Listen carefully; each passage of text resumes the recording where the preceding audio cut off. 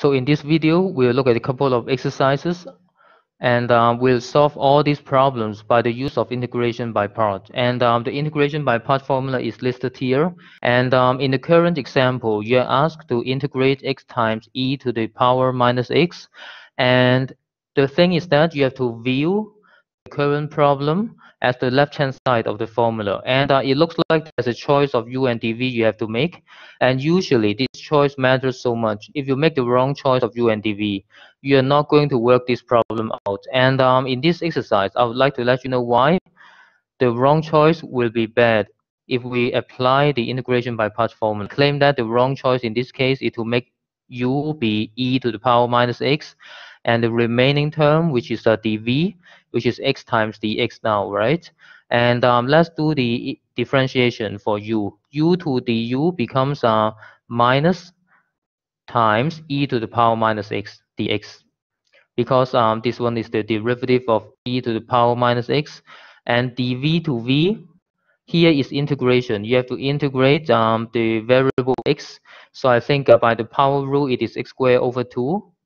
Now, if you try to apply the integration by part formula, you can see what's happening. U, v doesn't matter. You can write it down yourself based on the u and v. But the more important part is this one. This one is the integral of v and du. V is what? V is x squared over 2 times du. Du is minus e to the power minus x times dx. Now, I hope you can see what's happening. This integral, you can forget about the minus sign. You can put it in front. It doesn't matter. So we can put the half in front. We only care about the function of x, which is x squared times e to the power minus x. Please look at what you have in this integral. We cannot say this integral easier than this, right? And actually, theoretically, this integral may be worse because the power of x is increased by. I hope you get my point. Actually, this integral looks even harder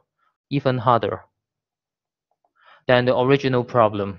So it gives you a sense that the red assumption of u be e to the power minus x, dv be x times dx is gonna be the wrong choice. And let's look at the correct choice now.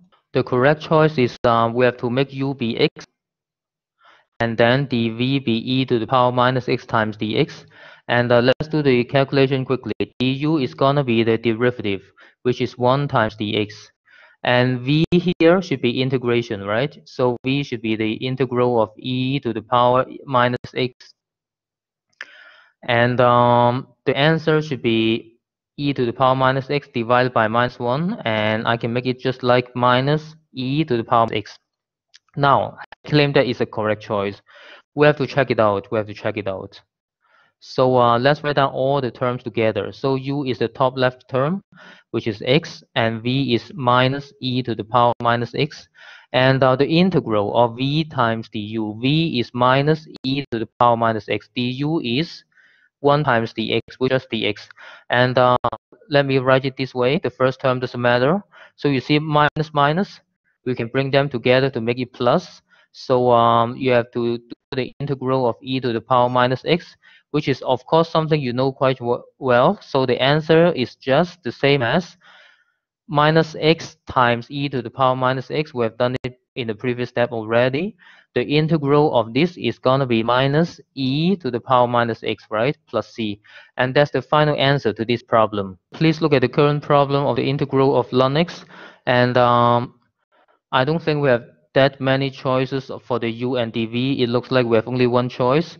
And surprisingly, for such a simple function ln x, we haven't talked about how to find the integral of it before because we didn't have the correct method. But now I claim that this one you need to solve it by the use of integration by parts.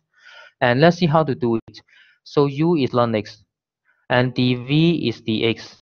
And u to du is a differentiation problem. So ln x becomes 1 over x because it's a differentiation for ln x, 1 over x times dx. And dv to v is going to be an integration problem. So it means you're integrating 1, which is x, right? So these are all the 4 items we need for the right-hand side of integration by parts. So let's just copy all the things together.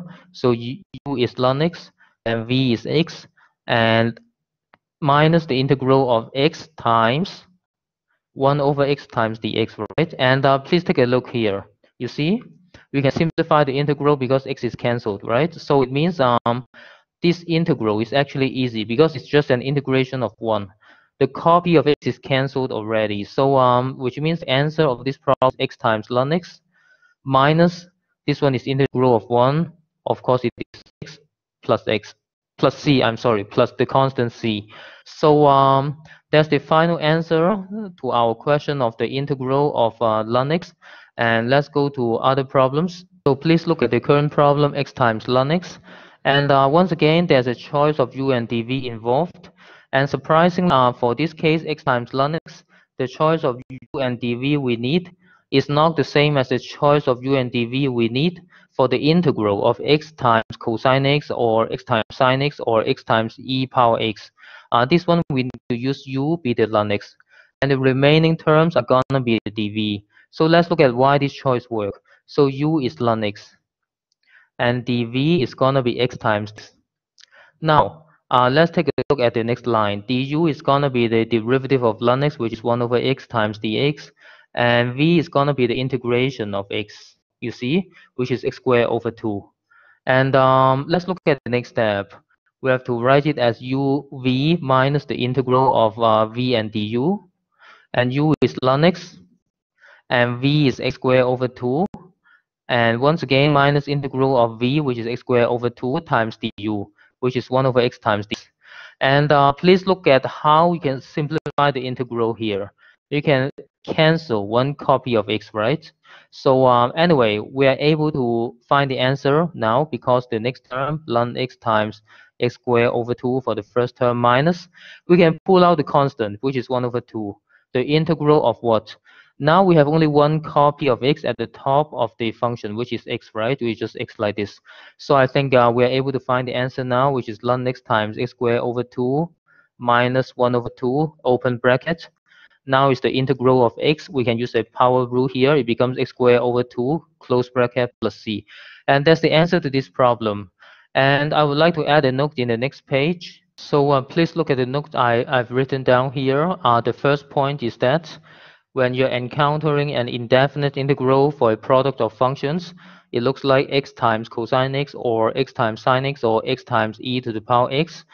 We always can solve it by the use of integration by parts, and the choice of u is gonna be x, and the dv is gonna be the remaining term.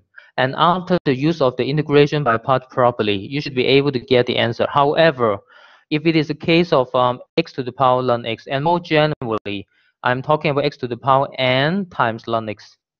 N can be some integers. N is just some integers. So for such kind of integrals, we can use the integration by part one time to solve the problem by letting u be ln x and dv be the remaining term. You see the choice of u is completely opposite whenever you're encountering the problem, which is a product of the x term with the ln x term, right? And from here, we can look at more integration by part problems.